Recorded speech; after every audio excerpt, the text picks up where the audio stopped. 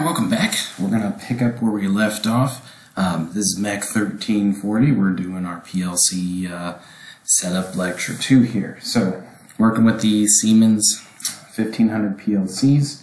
And I've got everything set up now. My PLC is powered on. My Ethernet cable's connected to my computer.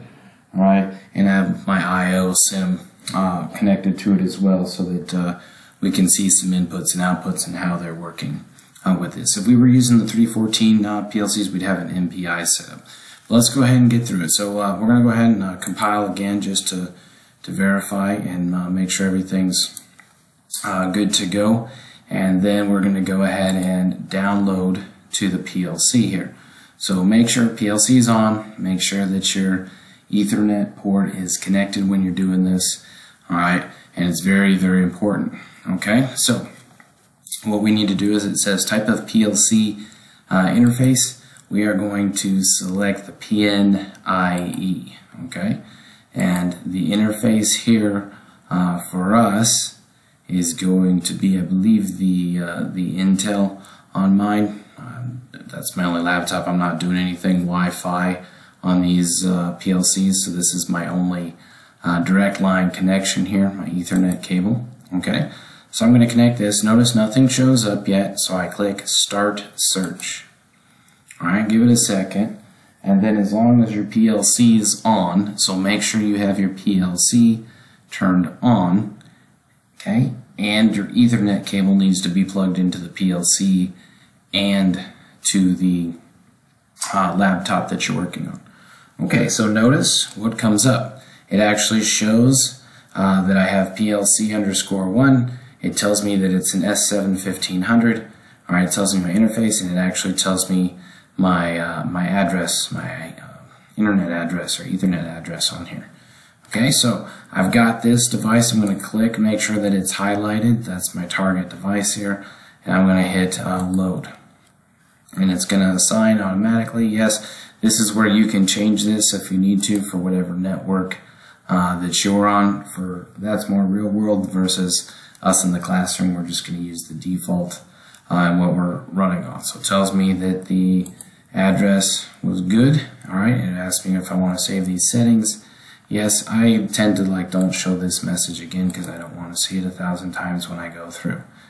Alright, it tells me the device is ready for loading. I'm going to continue without synchronization. Now make sure that we don't have any loads or any issues here. Sometimes you might have to just correct something through one of the actions here. But go ahead, as long as your load button's good, right now we're good to go. Let's go ahead and load it onto the PLC. Alright, and then it's ready to start the module. Everything's good. There's no errors. If you have errors or anything that come up in class, let me know, and we'll have to double check a couple things and I can help you through that. And then we're going to go ahead and click Finish. Alright, so now what have we done? We've successfully loaded, okay, our program onto the PLC. I'm looking at my PLC. It's in the run mode. Alright, I'm going to go up here and click the little glasses where it says monitoring on and off. So when I click this, it monitors it live. So now I can see exactly what's going on here. I'm going to lower the message stuff down here just a little bit so we can see both networks operating at the same time on the screen here. Okay, so what do we got going on here? This is the start button. Anything that's green, that's where it's live. So I haven't hit the start button yet.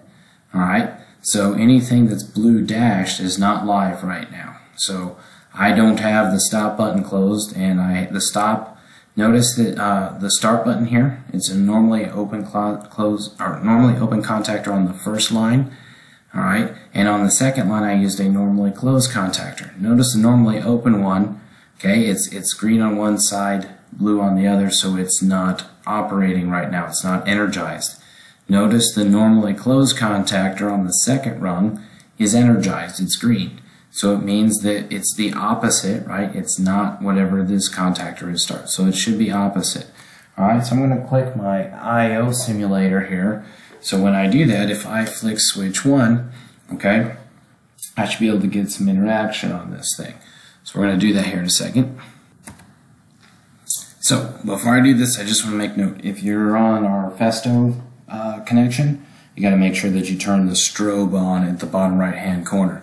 If you're using the Amatrol connected trainer, you don't have to hit anything, you should be able to hit your switch.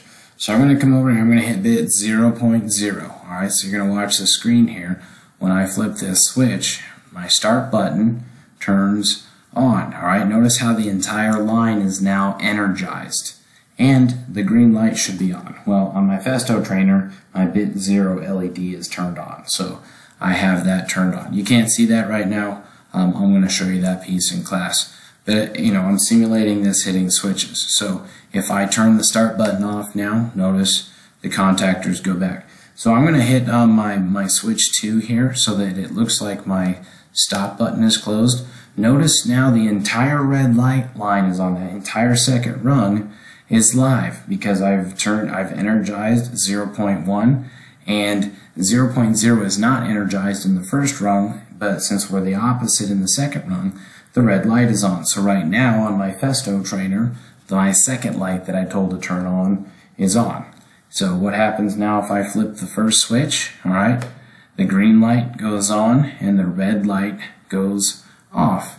Okay, because they're opposites of each other. So we can see how the normally open and normally closed obviously affect each other. So we've used some really expensive software and some really fancy programming to turn a green light on and a red light off, and vice versa. But this is how you're able to simulate and see what's going on so it's live.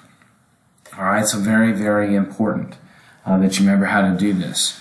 So what did we go through in this place? In the first lecture we talked about PLC setup, setting up your I/O tags and your I/O addresses, and writing the block, writing the basic ladder logic.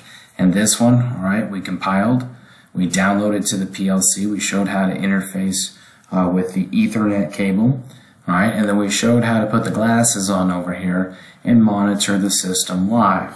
Now you can't see what I'm doing because I'm flipping switches, but you guys will be doing that in class as well. So each time I flip one of these, you'll be able to monitor. But the important thing is, guys, when you monitor, you have to make sure that you download your program to the PLC first before you monitor. Else you're going to be monitoring someone else's program or a different station that's on there or anything along those lines, whatever else is on there. And you could be getting false data. So make sure before you go live and online that you've downloaded your PLC configuration and your PLC block program on there before you start simulation. And then if you're not seeing the green, let me know. It means something happened and you didn't connect. Either your Ethernet port's not plugged in on either one, on the PLC or on the laptop, or you forgot to turn power on somewhere, or you didn't turn the strobe on the Festo. Alright, a couple of different things. So yes, basic program point for this was showing you how to set everything up, be able to download to the PLC and interact with it. So the first two lectures, so lecture 1 and lecture 2 of this, is just PLC setup, guys, but it's the fundamentals that you need to have that you're going to use for every single program that you do in here. I'll probably do a couple lectures on maybe doing ANDs, ORs, inverters, and that sort of thing that you can go over as we get through later. And then I have some separate timer and counter lectures that I'll go through for the different types of counters and timers as we go through this. Else, guys, the rest of it, you know, we're going to be hands-on in class, doing a bunch of ladder logic and actually operating, you know, real equipment. We're going to test everything on our simulator, you know, with our 8 LEDs and our 8 switches, and then we're going to go over to the trainer and program. And your final is programming station 1 on the 870 trainer. So, else, guys, like normal, email me if you have any questions, Zoom or team meet with me if you need to. Else, I'll see you in class, guys, and have a great day.